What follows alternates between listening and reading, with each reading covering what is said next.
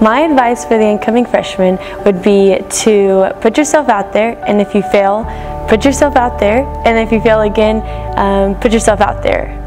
Be open to trying new things. Get to know the people in your hall by attending the events that your RA plans. All you got to do to make friends here at SBU is just really get involved, go to activities, go do stuff with Student Association. Get connected with the local church where there are opportunities to serve and be in community with families. And to be creative, especially with the hobbies you have, such as cooking, longboarding, board gaming, or reading. To accept challenges and to take opportunities when they come. And you fall down, pick yourself back up and keep going. There will be a little bit more consequences failing in the classroom, but your professors are there for you and help encourage you and to help you grow. And so SBU is a perfect place for that.